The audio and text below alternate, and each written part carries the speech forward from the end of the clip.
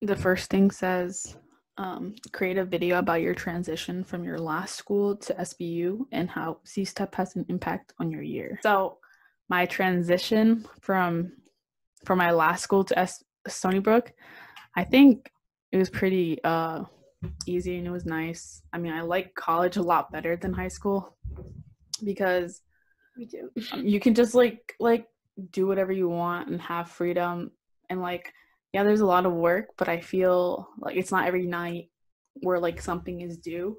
So it's kind of more spread out, and yeah, you're gonna have days where you're like overwhelmed with homework and like assignments to do, but I feel like if you're able to sort of balance it and like spread it out, then it shouldn't be so overwhelming.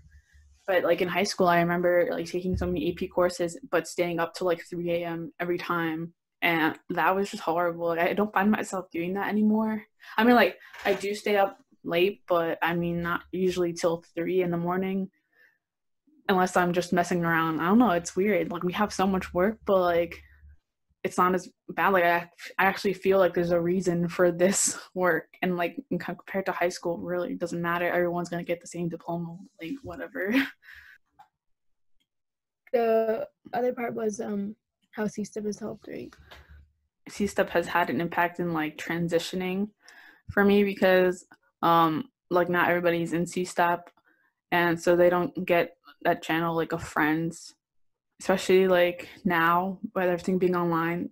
Like, it's harder to make friends, but we still have like our CSTEP family, and you know, everyone made that video for me, and that was really nice. And it's like a hard time right now, so not everybody has a support system, and I really appreciate it. First-time mentors. What is something unique about your mentee? How was your experience as a first-time mentor? Are you a first-time mentor? Well, last semester was my first Yeah. time. Okay. So I don't like know. I could still like talk about it because it is my first year. I would say something unique about you is that you do YouTube. Like, I love that because like I've never like actually met anyone that has like actively done YouTube, and like I always say I'm gonna do it, but I never do. But I think it's really cool that like you have like you have 2 channels now. So Yeah. you have like creative outlet, and I like watching your videos and stuff, and I'm really excited to see your channel grow. So Thank you. that's pretty cool. And then you also do you're still doing that that internship where like you do the translation for patients' families and stuff, right? Yeah. So that's pretty unique too. I think that's really awesome. And if I was a fluent speaker in Spanish, which I am not, I would love to do that. So I think that's really cool. And yeah, obviously like you're a good student, but I feel like there's a lot more to you than just that. So I like that about you, how you're able to express yourself creatively. And yeah. And then what was the other part of the question? I forgot. How was your experience as a first-time mentor? Honestly, it was really good. It made it very easy for me. Definitely always on top of it. So I've heard like a lot of horror stories about first time mentors like having a hard time getting their mentee to like participate and meet with them. And honestly, like it could have been terrible because I lived on campus and you commuted, but we made it work. And this semester got even harder because our schedules felt like they were like flip flops, but like we still made it work. And now I think it's cool.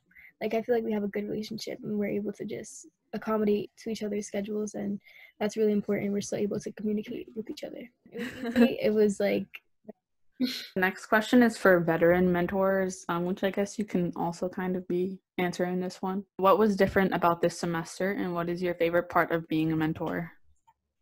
different. Our schedules were so different this semester. Like I remember like at first we were like, oh, I have stuff this day and you're on campus this day, but then you're not on campus this day and I don't have stuff this day. So it was a little bit harder. I think we still did go to some CSTEP meetings and stuff though, like this semester. If I remember correctly, we did go to a few meetings together or a couple events. But I think honestly it just made us it forced us to communicate more, and it forced us to like plan ahead, because I feel like first semester we kind of were able to just like a couple of days before, oh, let's meet today, or let's go to the C-Step Lounge and do it then, like, oh, I'm here today, like we can meet. But like for this semester, like we really had to plan, like, let's do it this day around this time. And then like it worked out better that way. And at first it was a little hard, because like things would come up, but like once like it was planned a few days before, I put it in my calendar, and that space was taken, time was allocated for it, and it was good. And I also feel like even if we're not meeting, we still do text and like communicate that way, so it's not like it's just the meetings where we're like, oh, this is like a mandatory thing. Like I like when I can answer your questions and stuff, because it makes me feel like I'm doing something. So it makes me feel like I'm actually having an impact instead of just like taking a 1 credit class. So that's what I like. That's my favorite part, honestly, is being able to like give my advice, because I've been in your shoes before not too long ago, and I feel like I'm not like lecturing you, because like I literally have just been through it like less than a year ago, or a year ago. So it's like I feel like I can relate to you better that way, since we're so close in age, and I feel like I can really help you because I know exactly like how you're feeling taking the same courses, and I know how difficult they get. I know how frustrating it gets. So that's my favorite part, is being able to do the same thing that my mentor did for me last year. Oh yeah, thank you. I appreciate you for texting me back when I have a lot of questions to ask. The next one is shout out your favorite CSTEP graduate. Who is your favorite CSTEP graduate? Oh goodness. Is Darlene graduating this semester? I don't know.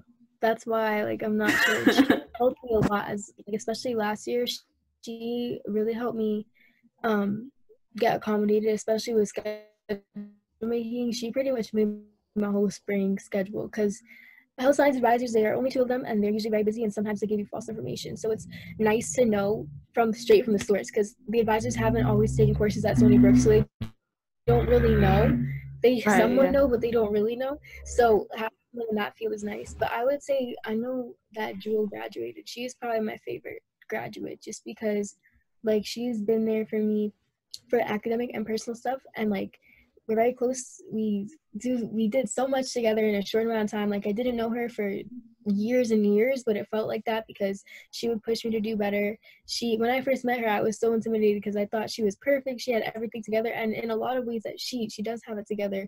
But getting to know her showed me that like that doesn't come easily. Like she still works, she still stays up, she still watches lectures on her free time, like, and she still struggles, like everyone struggles. So like she's not that much older than us, she's like a couple years, but she's like such like a calming presence, and she really had a lot of advice for me, so it was nice to have someone like that around.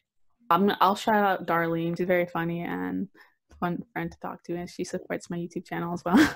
Yes. So shout out to you. So when you do graduate, whether it's this semester or next semester. She's super helpful. Next one is, if you could give advice to a younger you or incoming student, what would you tell them? I would say to adjust their mindset. A lot of times, a lot of people that go to Stony Brook, they go through high school with straight A's. They go through their whole life with straight A's, like never a B on their transcript, never anything less than an A. And they do that while doing sports, doing a bunch of clubs, and they think they can do it. I was one of them who thought I could do it while being at Stony Brook. And like after the first exam where I got a bad grade, I was like, wait, what happened? Because I studied. So I think just adjusting the way that you think about grades is super important, because if not, like it can really have a big impact on your mental health, because you feel like you're putting in so much effort and like it's not paying off, and that you're just dumb. Like you literally feel like you don't belong there sometimes. So I would say to just like take a step back and realize, even if people are saying they're not struggling, they are struggling, because everyone's struggling. So just like take a breath, like know that it's hard for a reason, and that everyone has struggled through classes, and everyone has their strengths and their weaknesses, and sometimes it doesn't come easy to you, but if you put in the work, like it'll be worth it. I'm just saying, like, if you come to Stony Brook, you need to, like, I don't know, be ready and like buy out all your pencils and your pens and just like be ready to pay attention. Don't worry about, I'm like, you can make new friends, but it's not like the biggest issue. Just pay attention to the professor, because on the first day like of chem, I was like, I stepped into Javits and it was like everybody was there, and then my desk was broken. My desk was broken, and I was like, because I sat all the way in the back, and I couldn't even find the left-handed desk. I didn't even know where the left-handed desks were. And then I saw the guy next to me. Like I had all the notes and stuff and like the syllabus printed out, and the guy next to me like not even had written a single word on this piece of paper, and I was just like, okay, this is gonna be 2 different people in this class this semester. Choose who you want to be, I guess, because there's gonna be like so many people that And like I remember that too. Going into Javits the first time, I literally remember how I felt. I was like, whoa, like, cause you hear 600 people, but hearing it and seeing it are two completely different things. I was like, wait, it was a lot of people. And then also going back to the friends thing, I would say like make sure you surround yourself with people that are like-minded. Because if you don't, there are so many people at Stony Brook who are really goal oriented and are like gonna push their friends. There are also a lot of people that I met that aren't goal oriented and they don't really care as much as you do, and they don't have your best interest in mind.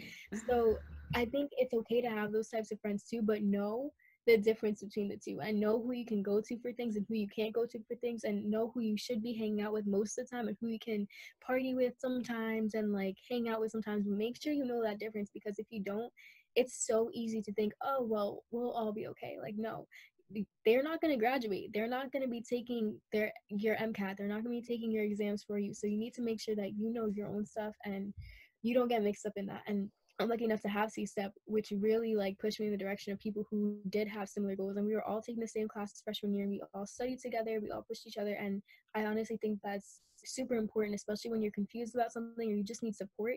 Having people that are going through the same thing is so helpful. I agree with you 100%. Also, another thing I would say for them is to get Google Calendar, like 1000%. Like, it's so helpful. I know some people that are in different colleges, but they're not using it.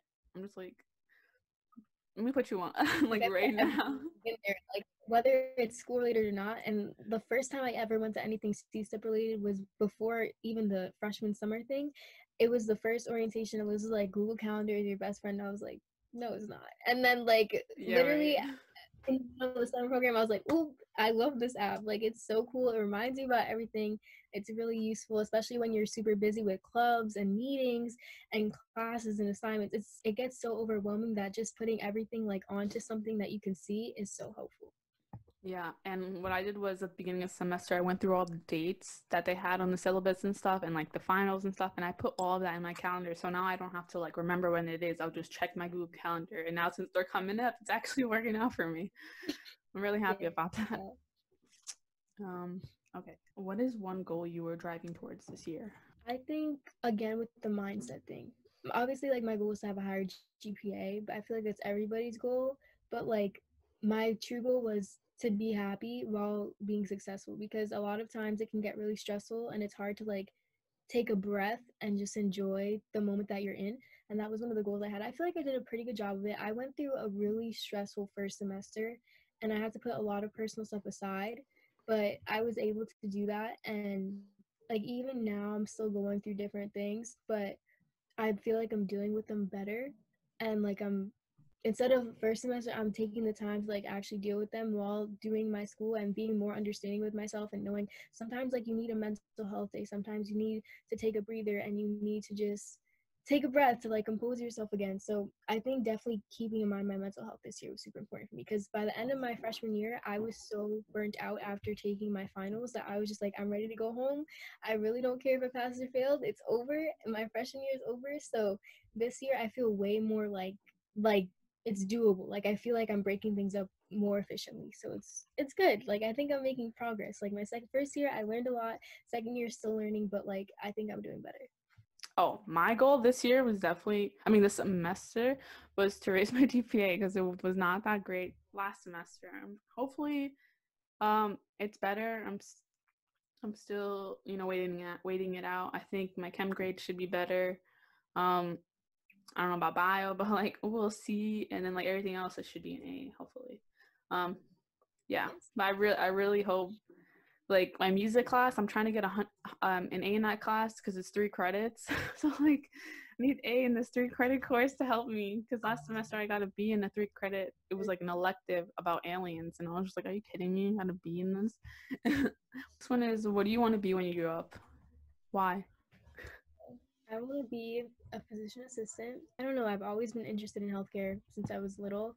My mom works in a hospital, so like I've gotten to know different specialties, and I like physician assistant, that idea, because I'm very indecisive and you can change your specialty without going back to school. It's less schooling than being a doctor. And for me, like, that's like for some people, for other people, like they want to be a doctor, and that's good. But for me personally, I don't want to be one. I'd rather be a physician assistant. I like how it's like, I like how you can do so much, and like you can still have kind of control over your schedule, and you don't make as much as a doctor, but like it's still enough. Like it's enough for me, and I feel like I'll be really fulfilled with that job. And my main goal, I don't know what specialty I want to go into yet. Like I was thinking like maybe working in like the NICU, which is like with like the premature babies, or surgery or emergency medicine, but I kind of want something that's really exciting. And then maybe when I'm older, I'll like settle down a little bit. But like right now I want something that's like high pace, like high demand, and I'm like really excited. I mean, me and Sam have gone over this question a billion times of what we want to do in the future. I want to be a pediatrician, but I want to specialize in dermatology because I really like skincare and just like all that kind of stuff. I want to take it out of people's face. But yeah, that's kind of really what I'm interested in for now. Maybe in the future, like when we're doing like our rotations and stuff, I might change it. It's really early. I do want to go into medicine. I mean, when I was growing up, like I was talking about like owning a restaurant, being a business owner and all that stuff, and then I was like, nope, you know, medicine is the way. I don't want that anymore. People complain too much about food. No thanks. Yes, So yeah, shout out your favorite CSTEP advisor. How have they impacted you? definitely Liz, because I don't know, I feel like I love like my one-on-one meetings with her, because I feel like it's almost like a therapy session to like vent about everything. I don't know, she's always there, she's always in the office when I'm there, so it's nice to just always have someone there if you need to talk about something or if you're stressed. I've gone to her a bunch of times and it's always really helpful. I'd also say Liz, mainly because we have her as our advisor for mentor-mentee, and she listens to you when you talk, so I really like that. She's just listening all ears and provides feedback. She gave me advice on how to like plan my schedule to make sure I get all the classes I need before I graduate, and I spilled that already. Also, and she's impacted me in a way that she's helped me get stuff for the CSTEP book loan, give me overall advice. Thanks for watching our video. I hope it was really helpful. I hope my answers are helpful. And I hope that you guys are staying safe with COVID-19, and that you know that we'll get through it and we'll be okay. Yes, thank you for watching. Stay tuned for more videos. But also, thank you for this extra credit opportunity, and maybe we'll see our video in the closing ceremony. Yes.